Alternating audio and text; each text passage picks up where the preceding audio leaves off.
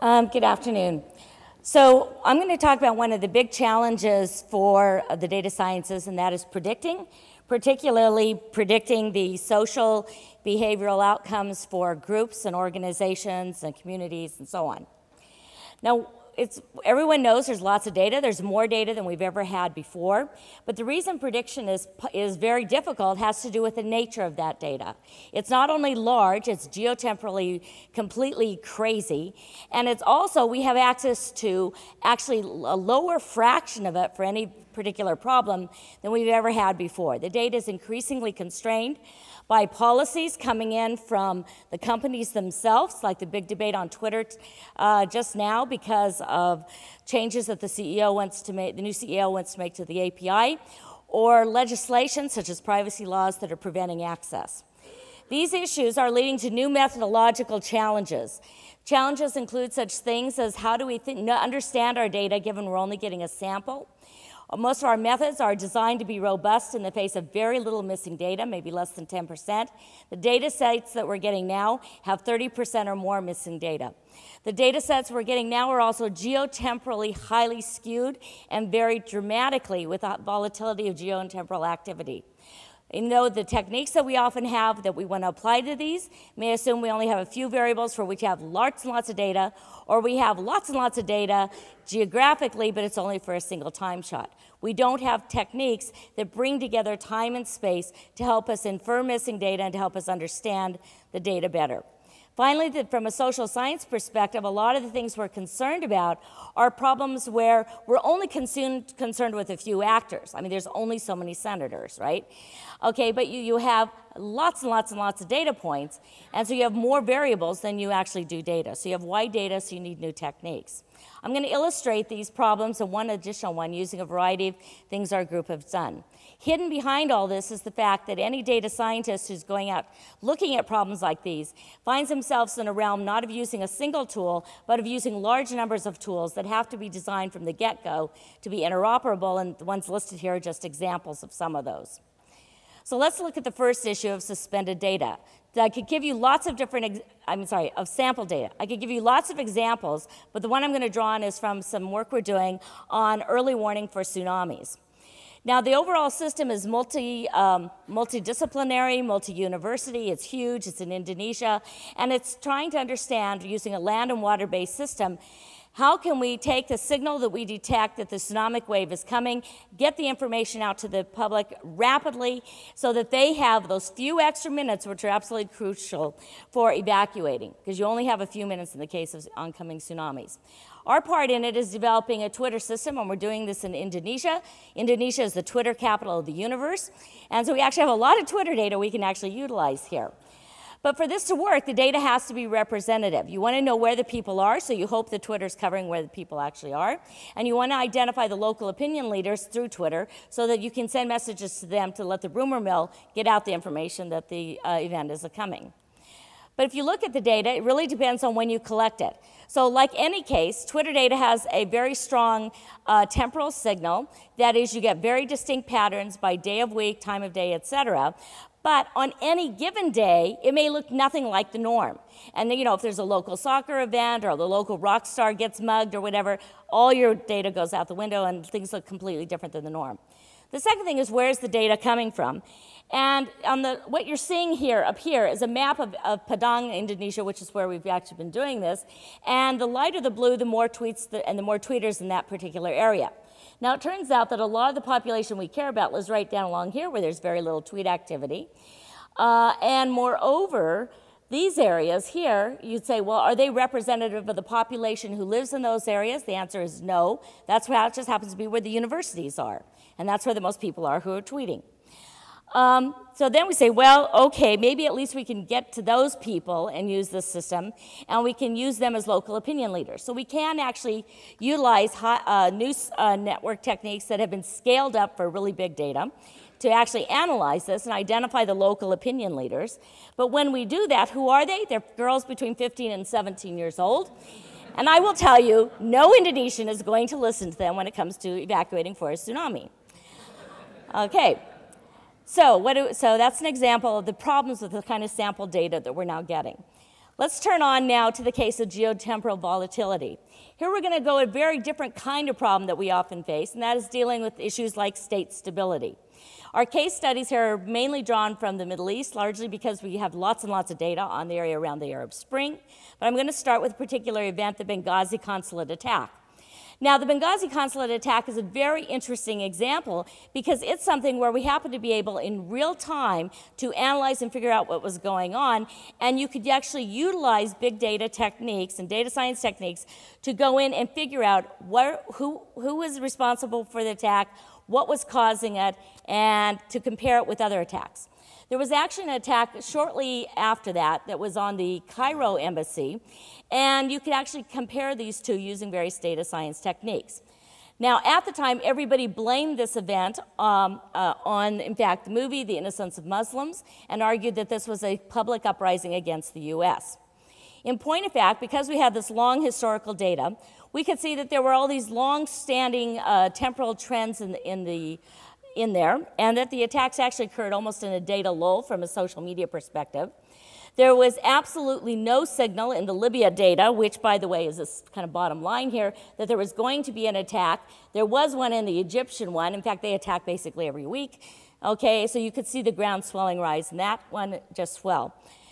You then go in and look at where is this data coming from? Well, this is a typical retweet network for this time. This is actually for Benghazi, and it's the retweet network. You say, well, who are the opinion leaders? Who is it who's spreading the information? You know, maybe this is, groups we care about. Well, it turns out all these central actors in here, all these central actors, these big ones here who are leading this explosion of retweets are the newspapers. They're the online versions of BBC, et cetera. What they're doing is they represent almost less than 1% of the tweeters out there, but they are among the top 1% most retweeted. And they're actually controlling the discussion, and in particular, the discussion of the movie The Innocence of the Muslims, which people talked about as causing it. There was no signal in Egypt or Syria that this had anything to do with the uprisings, but in point of fact, all that discussion occurred after the attacks, and it was all fomented by the news speculating. So data science, in fact, could help you look at this and actually predict what was going on in these real evolutions, but it was almost used more as a forensic device. Now that we have lots and lots of data, though, we can become more systematic in the analysis and say if we go across lots of countries and over time, how are the different kinds of media used differently? How are they used the same? And so on. And what we're finding are patterns like in low civil unrest countries, there's very distinctive patterns. There's things you will discuss in the media, there's things you'll discuss in Twitter, and the two may not have the same thing to do with it. So you talk about adaptability in the newspapers, but not on Twitter, which is where you talk about ethnic groups. In high civil unrest countries, you get very, very different patterns. So the way the media is used and the way social media is used will vary, again, by country and by time. If I go back to some of these countries today that are now more stable, you get very different patterns than you got at the time we collected this data, which is when they were in high levels of instability. Going even still further, that's partly because the way people are using these systems varies dramatically, and you find that out by having tons of data at your fingertips that you can analyze it. In low civil unrest countries, what we find is that on average, people are using social media for personalized discussions. Hey, did you go to see that soccer match last night? What do you want to go for dinner? In high civil unrest countries, on the other hand, they're using it to get the message out. They're using it to, say, hey, we're being attacked, or this civil liberty is being taken away, or let's all meet at this place for a protest, and things like that. Very, very different use of these media. So again, when you collect it and what country matters. But more pernicious than this has to do with the fact that Twitter itself and other social media providers are actually controlling what data you have access to. One of the things that they do is they suspend users. So Twitter retains the right to suspend users, and they typically suspend things like bots, so non-human actors, but they also suspend those who violate Twitter policies, and they will sometimes suspend people who are extremists. And the amount that they're suspending and the number of things suspended actually varies dramatically by country and by time. So the darker the orange here, the more individuals, the more tweeters from those countries are being suspended, even when control for times when the tweet, supposedly the internet was out, which never really was, and times when, and the number of tweeters in the country. And they expect can be as great as 25% of the nodes in your data set may be suspended. okay? Which means that when the data is analyzed, you may get dramatically different results than if you collect it, say, a year later, because they'll be suspended and no longer there. This has big impact on the metrics that we all use. So we'd like to think of the measures that we use in science as being very robust and very good. But in point of fact, a lot of the metrics, particularly social network metrics, are very, very fragile. Now there's one particular metric, and not only are they fragile, it's hard to predict the nature of their fragility based on removal of nodes, or removal of, in this case, the tweeters. There's this one measure called closeness, for example, which really is trying to get at this idea that when I talk or say something, what is the likelihood that it's going to rapidly get to everybody in that community? Okay, I'm close to everybody.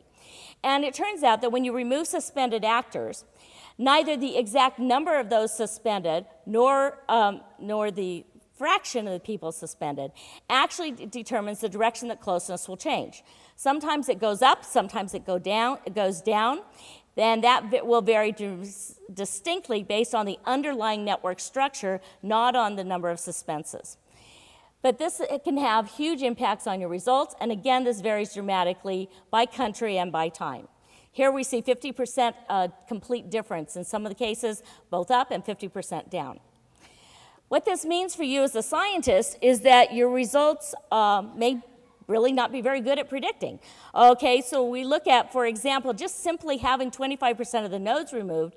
If we're trying to predict, who's the most influential, the chance that you predicted someone as being the top, even among the top 3 most influential person, your person was there correctly, drops to 60%. You're not doing much better than guessing. So we need to get better and develop more robust network statistics is one story.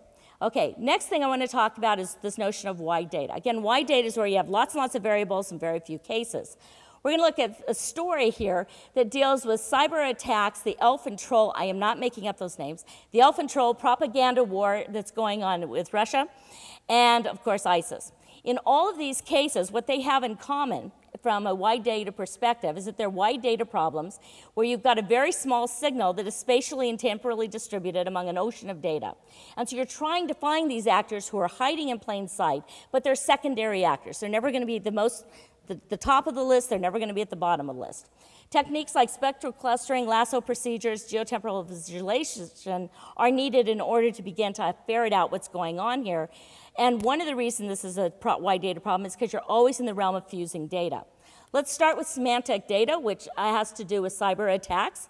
Using that information, we can identify those countries that are most likely to be attacked and by what kind of attack. So for example, not surprisingly, the US and the UK are most likely to be attacked by website attacks, and across glowingly around the world, website attacks are becoming increasingly common.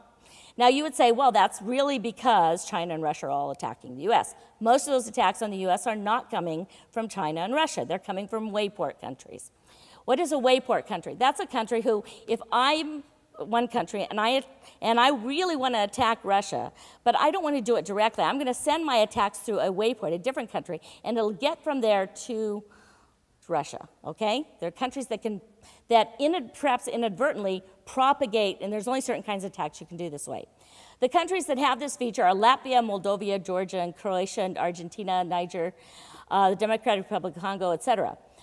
Now, that's kind of really interesting to know, okay? That means Russia's not attacking us, but they're sending attacks on Georgia, who's sending them on to us. Okay, got that. But how do you stop this? How do you think about this? Well, to do this, you bring into account information from other sources, such as world facts about these various countries. And what you find is the most common things that these countries have in common is a high level of corruption relative to their GDP, and also the fact that all these countries have lots of computers relative to the number of people, but they have really poor IT infrastructure support and services and so on. In other words, they're using outdated machines, okay? So you get lots of exploits. Going further into this, well, is it really Russia attacking us through attacking Georgia? Well, it turns out when you look into this more, you say maybe we can predict it using the data that's in the Twitter sphere and in social media. And it turns out there's a lot of information in social media about who's attacking each other using cyber attacks and how these are even related to dirty bomb attacks and various things like that. So you can dig in and find that information, and when you do that, what you're starting to see emerging is this picture of the former members of the USSR all attacking each other in cyberspace. And in fact, it's really that the former members is that these countries are attacking Russia more than Russia is attacking them, like the Ukraine. They attack Russia more than Russia attacks them, but they whine about it in cyberspace. They whine about it in the Twitter sphere all the time. And they whine much more than Russia does, because Russia doesn't talk in the Twitter sphere to anybody but other members of Russia. And we don't know if that's true on other sites like VK. So anyway, you've got this kind of thing going on, which means this is part of, the cyber attacks are part of the propaganda war that involves the anti-Russian elf army that's on Twitter and the Russians themselves. And so you wanted them to be able to find this elf army. Well, finding the elf army is a lot like finding members of ISIS who are also engaged in other propagation campaigns. And in both of these cases, what we're finding useful is to employ techniques from traditional social sciences like snowball sampling, et cetera, coupling this in with some of these big data techniques, coupling that in with special machine learning techniques designed for broad data, and so on. And then pushing it, some of the statistical techniques for wide data, along with certain machine learning techniques for identifying groups like spectral clustering.